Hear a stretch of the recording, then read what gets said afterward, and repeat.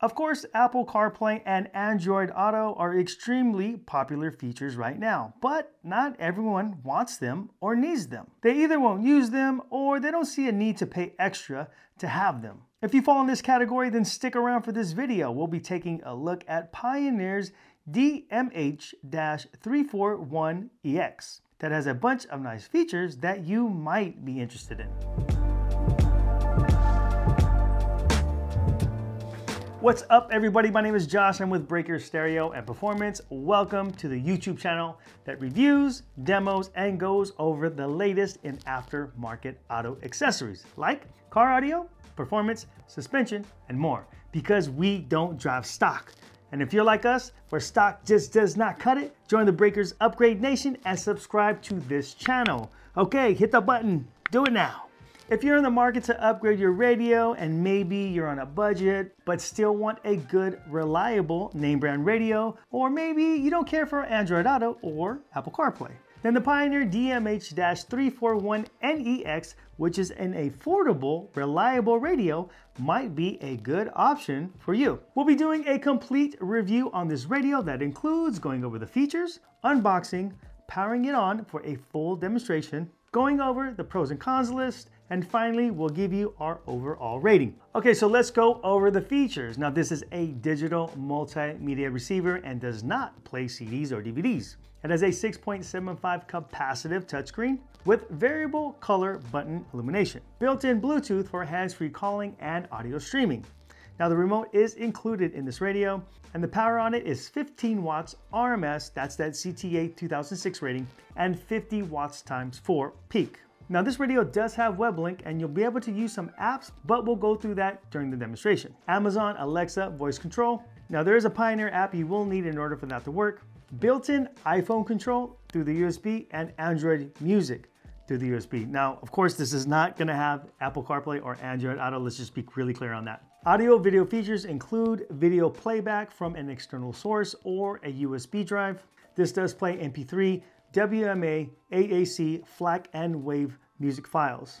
Also, high quality FLAC audio file playback up to 192 kilohertz / 24-bit. So that's really good sound quality. High pass and low pass filters, a 13-band graphic equalizer, and expandability includes audio video input through a mini 3.5mm plug, rear view camera input, and also a video output.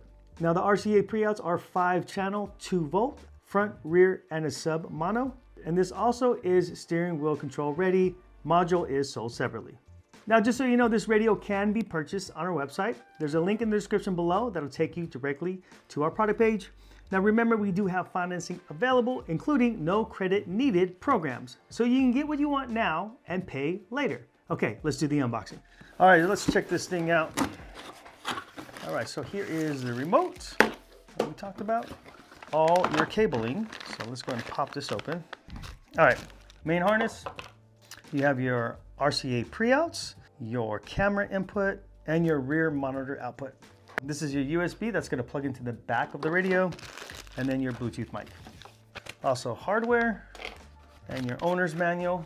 All right, so this is about, I would say, 2 inches shorter than a standard double DIN radio. So a little bit easier on the installation.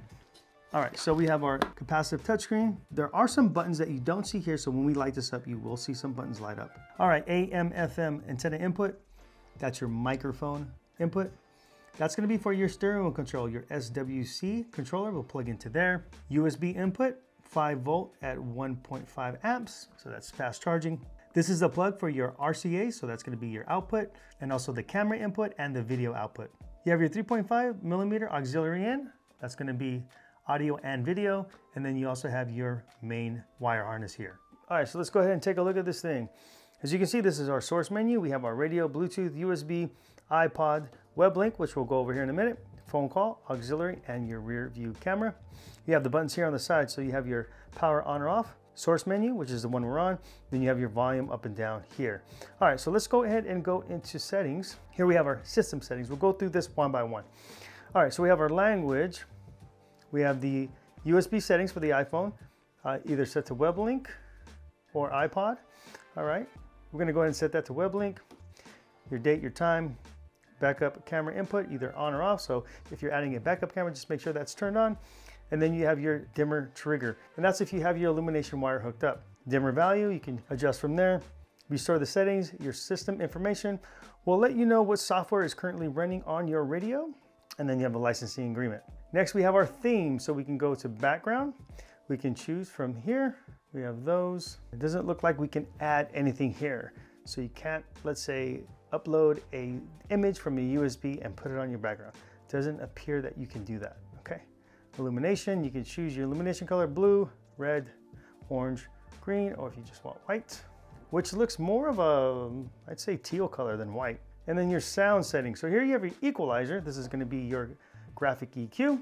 You have a couple presets here on the bottom from flat, super bass, powerful, natural, vocal, and then custom. So if you want to customize it, we can just get in here and adjust.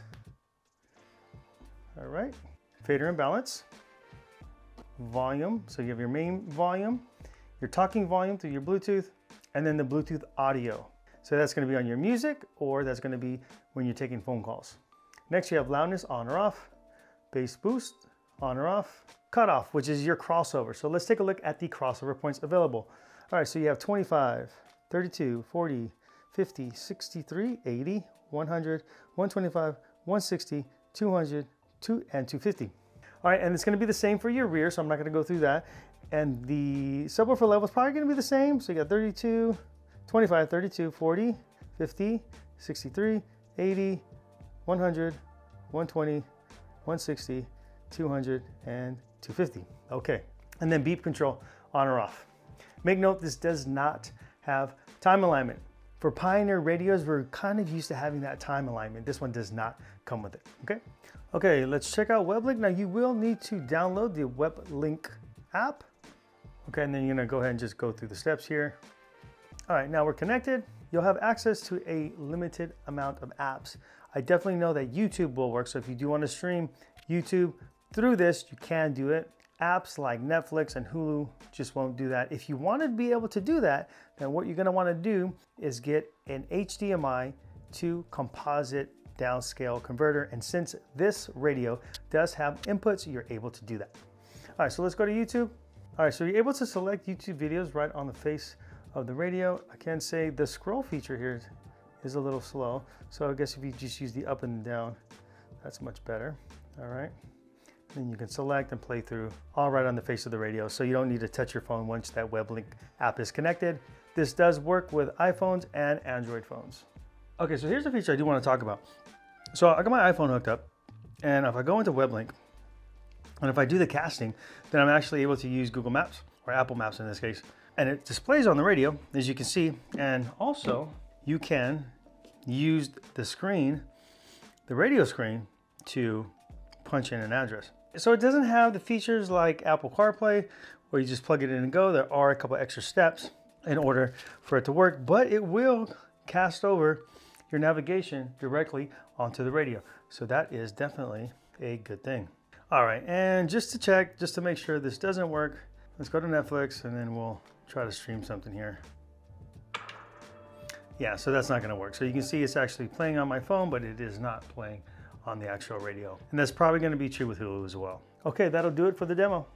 Pros and cons. Pros: capacitive touchscreen, built-in crossovers, front, rear, and sub, 13-band equalizer, Weblink is a good feature, audio video input, high quality FLAC playback, 192 kilohertz / 24-bit. The remote is included, and of course the price. Cons, okay, the obvious: no Apple CarPlay or Android Auto, and a 2-volt preout versus a 4-volt or better preout, and also no time alignment on this radio. We're gonna give this radio 4 stars despite not having Apple CarPlay and Android Auto. I think they should have included some other features like time alignment and 4-volt preout. Nevertheless, a solid radio at an affordable price. To find out more about this radio or to purchase it, click the link in the description below. That'll take you directly to the product page. Remember about our financing. Simply add to cart, pick a financing option, get approved, and we'll send your radio out ASAP. Make sure to look to us for all your aftermarket automotive needs, especially in car audio, but also including performance, suspension, accessories, and more, because we don't drive stock. Join the Upgrade Nation and subscribe to this channel, and make sure you hit that like button. Okay, we're done. I'm Josh with Breaker Stereo and Performance. Thanks for watching, and we will see you next time.